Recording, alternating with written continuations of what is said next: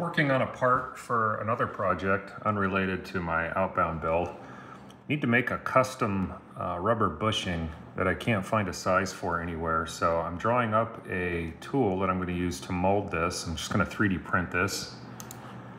And just drew up a profile and revolved it here in SolidWorks. I've got a cavity here that I'm going to pour in some urethane rubber.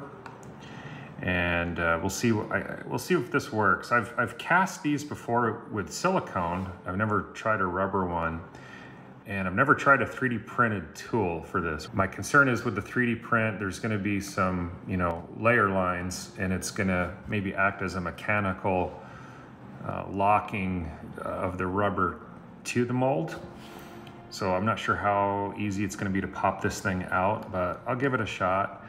Worst case, I can turn this up out of some bar stock, aluminum bar stock, and use that. But I think this will work, we'll see. I do have a 1 degree draft angle, which I think should be enough to help pop the part loose. And I'll, before I lay the rubber in there or pour the rubber in there, I'll wax it up and try to get it as slick as possible. So let me save this out and 3D print it and get ready to pour this thing.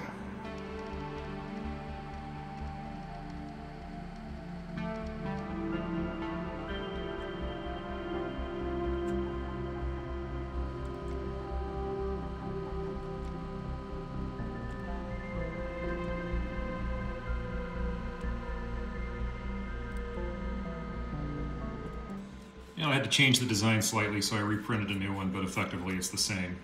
I just made it, I had the sizing wrong, so I made it a little bit smaller, made it to the correct size. So here's what I got. I'm gonna smooth out the inside surface here a little bit with a grinder, with a Dremel grinder there. And then I'll come in with a little bit of sandpaper, the best I can fit in there, smooth that out. And then I'm gonna wax this thing up with just some Carnauba paste wax I think will work. I don't have any mold release wax right now, but I think the paste wax will work. I'll mix up a little batch. It's 3.1 to 1 by weight for the resin and the catalyst. And we'll get this thing poured up and let it set and see what happens.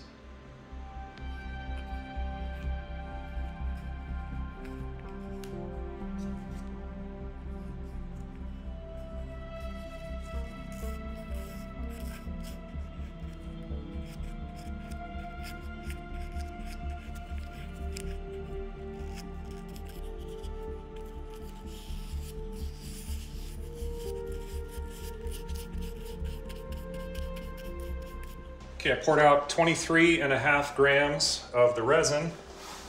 That means I'll need about 8 grams of the hardener, or the curing agent they call it. Give this a good shake. I'm making more than I need, probably about twice as much, but I want to make sure I get a good mix. Small batches, it's hard to get a proper mix. I'm gonna tear this out now, and I'm gonna get me 8 grams of the curing agent. 3, 4, 5, 6, 7, 8.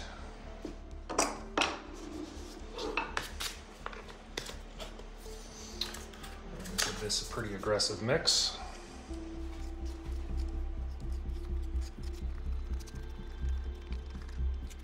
Scrape the sides up best I can, the bottom, give it a mix. I'll pour it into a separate one prior to pouring it into the mold tool there.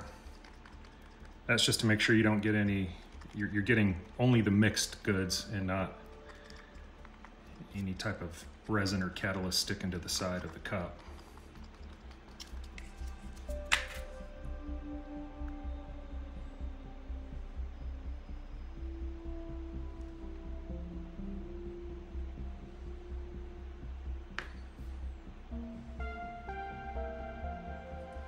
And now I'm going to pour it in.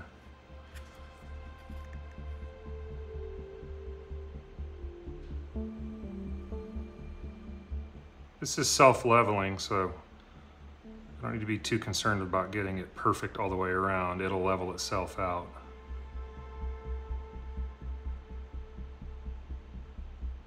I'm going to stop here and see where it levels, because I need it to set just about 1/16 of an inch or about 1.5 millimeters under the edge of the cup. And right now I'm at about 1/8 inch or 3 millimeters. So I'll bring in some more here.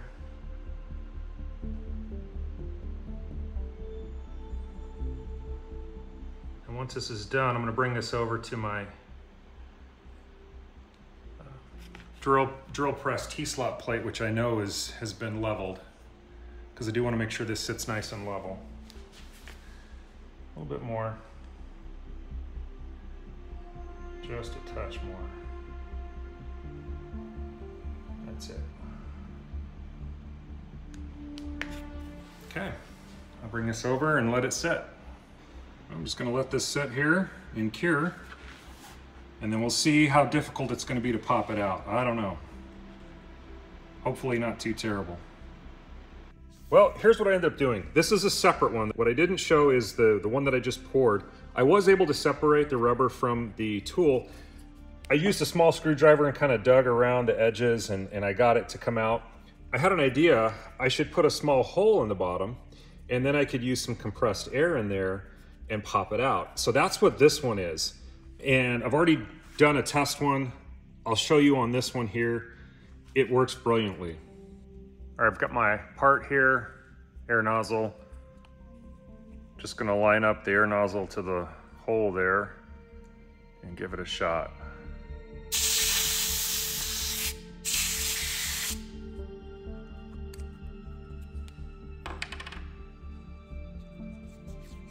Came right out.